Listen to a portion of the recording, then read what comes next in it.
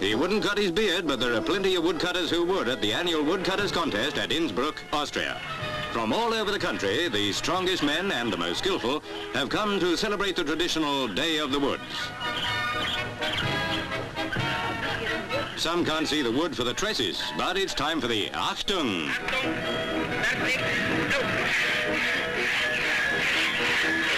It looks easy.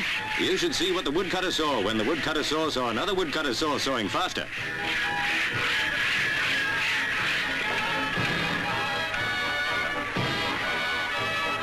Now for the axe contests, and no more tongue twisters. This is serious stuff. Just look at that edge.